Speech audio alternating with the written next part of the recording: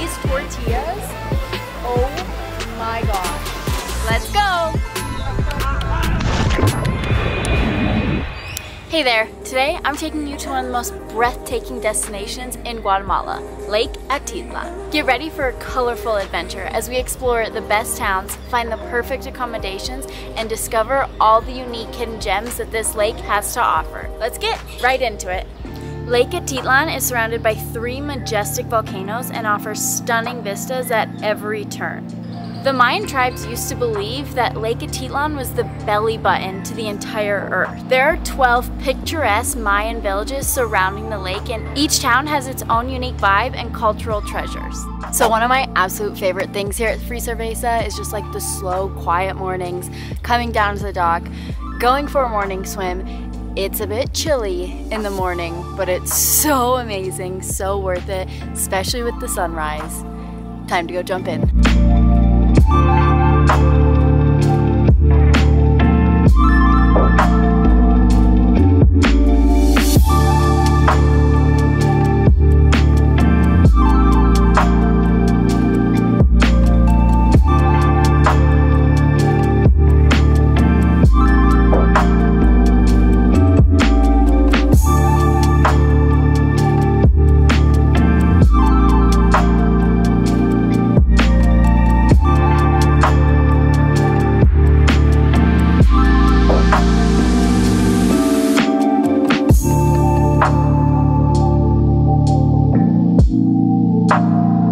Definitely recommend taking one of the SUPs early in the morning at 7 a.m., coming out into the middle of the lake. I mean, obviously I'm not in the middle of the lake, but it's so calm and peaceful out here. And the morning sun, oh, kissing your skin, so nice.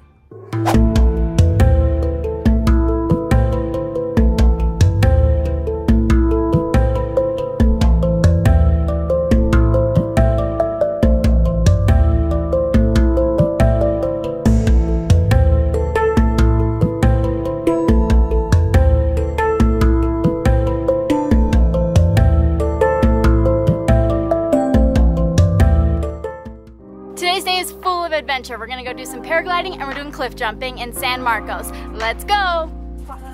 Woo! Woo! Let's go! Okay, that was an absolute blast. Gotta go again, but I don't want to. Okay, here goes nothing.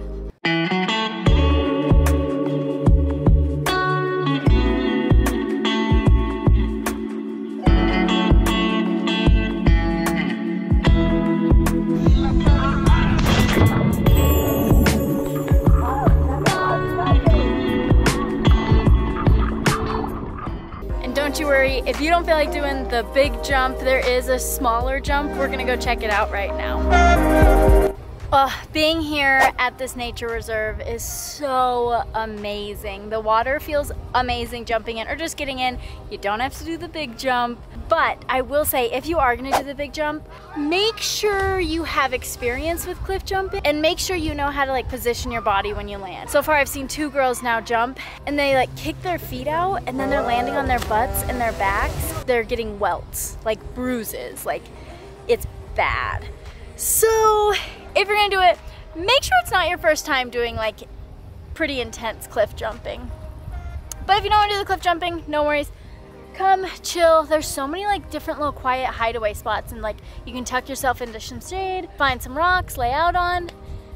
It's really nice here. I'm really enjoying it.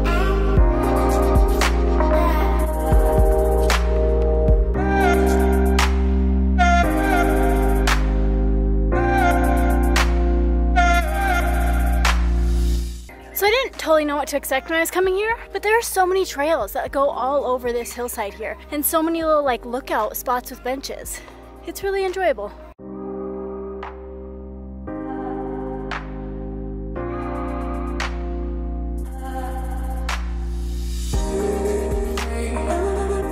So it does cost 20 quetzales to be able to enter into the reserve, but it's well worth it.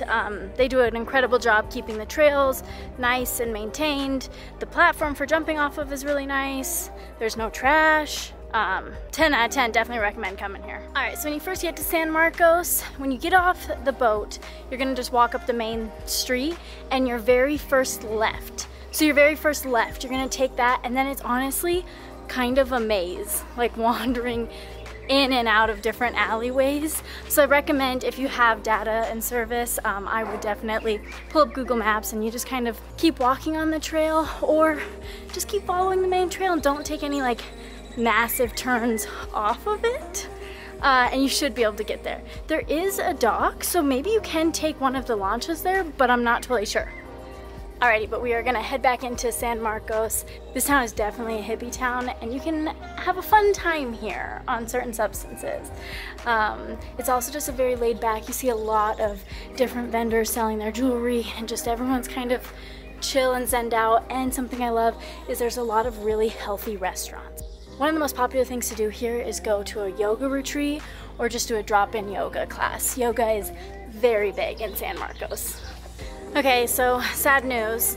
I found out that the air pressures aren't that great today, so paragliding can't happen, which I'm really bummed out about, and it is my last day here, so I don't get to go paragliding, but highly recommend you do some research, figure out a good company to go with. Here are a couple of them that I recommend, but again, I didn't get to go with them. But I do recommend that they took safety into consideration and didn't force it to happen. When you first get here, right outside of Circle's Cafe and Bakery, there's a big billboard with a bunch of different signs and posters telling you what is going on that day. Recommend go check it out and then kind of plan your time in San Marcos.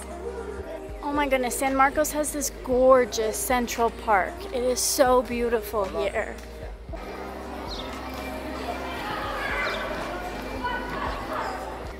I had so much fun here in San Marcos. I definitely would recommend, if you're not doing like a yoga retreat, you're not really big into like the hippie vibe, just come do a day trip here. It's not a super big town. You can see and do it all in one day. But if you're interested in doing any yoga or spiritual work, I would come here. There's programs for like a month, 2 months, however long you want. It's a really cool little town. We're gonna go explore some of the surrounding towns around the lake. Let's get right into it.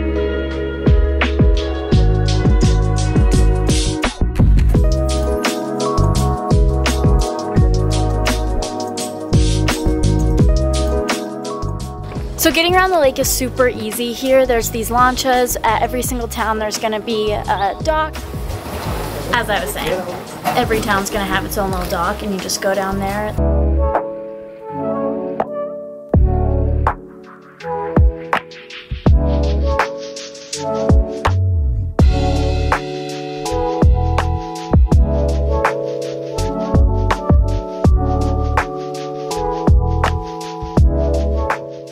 Juan is full of gorgeous street art and some pretty impressive murals that kind of tell the history of the local Mayan tribes and the different cultures. It's really quite impressive. So just 4 or 5 blocks away from the main touristy area is going to be a bee sanctuary, and it's called Mundo Abejas de Maya, I think.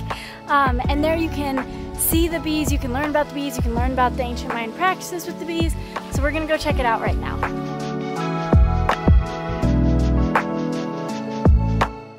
So here we can see how the European bees and also honey, okay. Right? Because when there are not enough flowers around, they eat their own honey, and there are many guardians, right? This bee has a ceremonial use. It was used. So when you're here, you can do a tour for only 25 quetzales, which is like $5 US. You can learn about all the different types of bees. I guess there's 400 different types of bees. Here in Guatemala though, there's only 32 different types. And then at the end of the tour, you get to try a bunch of different products. Now we're gonna try some of the honey from the bees right here. Oh wow, it's really sweet and like smooth though. Yeah, and not, it's more liquidy than most honey. I feel like, yeah, okay. You know this, but honey never goes bad. It'll just like crystallize and it kind of changes its viscosity based off of the temperature it's in. I really enjoyed the crystalline one. It's not like typical honey that you get back home though, where when it's crystallized, it's kind of all icky. It's still very nice and smooth. So I just found out that there's a thing called black honey. We're gonna try it now. Oh, that's really interesting. That's so different. That doesn't taste like I don't know what it tastes like, but not honey. It's not bad though, it's really good. So I didn't know that you could eat pollen, so we're gonna give it a shot now. Oh, that's not how I thought it'd be at all. Oh, that's really sweet. That's really good. Huh.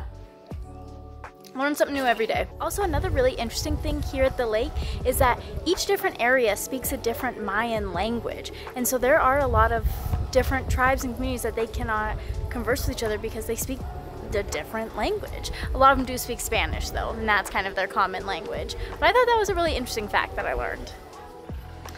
So while it is a very, very steep hill, it's definitely worth it because you can make a lot of stops, grab some souvenirs, hop in and out of some restaurants, grab a drink, grab some ice cream, or just grab like a michelada while you're hiking up it. Honestly, that kind of sounds awful though.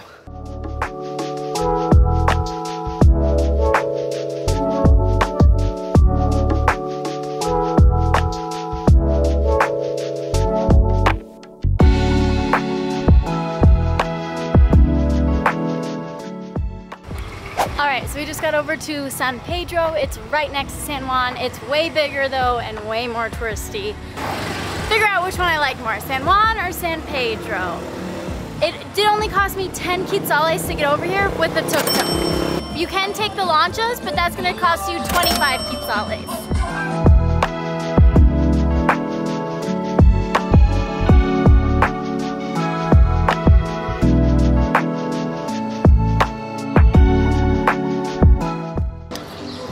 The Central Park here in San Pedro is a great place to come hang out, grab some fruit from some of the vendors, or just chill in the shade. Right here is also going to be the Catholic Church of San Pedro. It's this gorgeous, it's blinding me right now, it's this gorgeous white, bright building right here in the center of the cathedral. Definitely worth checking out.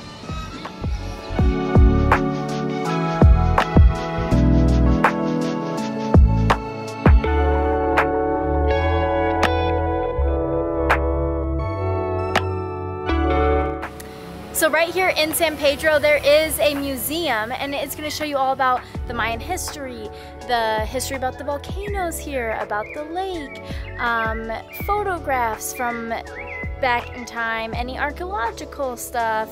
It's got a ton of information here. I was really excited to check it out, but unfortunately it is closed right now because there's a big group in there that's like they've reserved it. But the name of it, yeah, I think.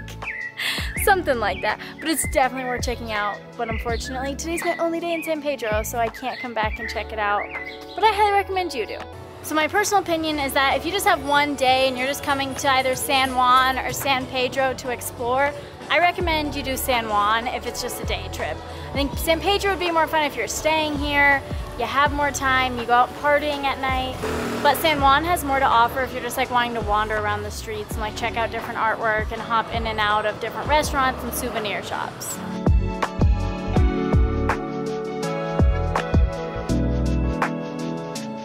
Just like that, I am back in Panajachel, or as the locals call it, Pana. Took the lancha back over here. Normally the launches are pretty quick, but today the launches I was on were not filling up fast, and so they were taking forever. Also, right now, walking on one of the main touristy streets in Panajachel, and it is empty. I was here on a Sunday, and it was packed. So I definitely think all the towns come alive on the weekends here at Lake Atitlán.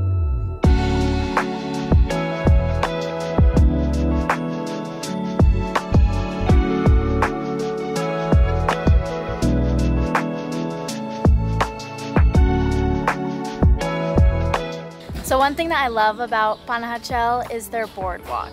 It goes on pretty far, but I think what I think is really unique about it is it like goes up and down through some trees, through some parks, through different vendors. And if you keep kind of going away from the main street, you kind of find a more local area. And so I got some like fried plantain with some cream sauce and some sugar for 7 quetzales. They also do elotes and a bunch of other micheladas and other drink stands all around, and just then the typical souvenir shops. But it's also a beautiful view. on the boardwalk, and then there's a bunch of benches so you can sit down and enjoy the view. And I think we might have a decent sunset tonight, even though I am here during rainy season. And if you don't feel like going into a restaurant, there's a bunch of different food vendors on the side of the street here, and I just got myself a tostada for 4 quetzales. If you want really good ice cream, I highly recommend you go to Dulce Gelato. They also have one in San Juan, and I recommend you get the mango cheesecake ice cream. Oh my god, it's so good. If you're at the lake on a Thursday or Sunday, I highly recommend you take a day trip to Chichicastenango. It has Central America's largest market. It's so colorful, and honestly, it's my favorite market I've ever been to in the entire world. Definitely has a local feel to it. There are obviously tourists, but it's not an insane amount of tourists like a lot of the markets that you'll find in other countries. So at the center of all of the markets, it's going to be the Plaza y Mercado, and it's 2 stories. And you come up to the top and you can look down then, and it's all the fruit and produce and like vegetable vendors selling all of their stuff. So you might read some things saying like, don't go to the cemetery alone, it's not safe, but like, it's just a bunch of families there like going to their loved ones' graves. So definitely very safe. I mean, maybe not at night, but I have no idea. But I felt so safe walking around the market all the time. People do recommend put your backpacks on your front. I would recommend that. I've been keeping on my back though, but just like being super extra vigilant about it. But so far, loving it here. So I definitely highly recommend you eat in the market. There's a bunch of different restaurants. Not really restaurants, just little stands. But that's where you're gonna find the best and the cheapest food. These tortillas, oh my gosh. They're so good. And I don't know the price, but it's definitely gonna be cheap. It's where all the locals are eating at. Definitely have to come check it out when you're here at the market. Normally I'm pretty good with directions, but I am so lost right now and so turned around backwards because this place is so massive. Always something to remember, negotiate, start around like 50% at what they first offer, and then maybe settle around like 60% of the original price. Also, if everyone's staring, also, if at one point you don't like their price, go to another place because there are so many vendors selling all of the same things, and so you can definitely get somebody down to the price you're looking for. But remember, don't be disrespectful. If you want a hippie scene, head to San Marcos. If you want a party scene, head to San Pedro. If you want a relaxing, quiet getaway, head to Jaibalito. But if you want all of these, I highly recommend you check out Free Cerveza in Santa Cruz. Overall, I really think that this hotel gives you absolutely everything you could need to make sure you have the perfect time here at Lake Atitlán. Alright, that's Lake Atitlán for you. I hope you enjoyed it. Make sure you subscribe so you don't miss next week's video.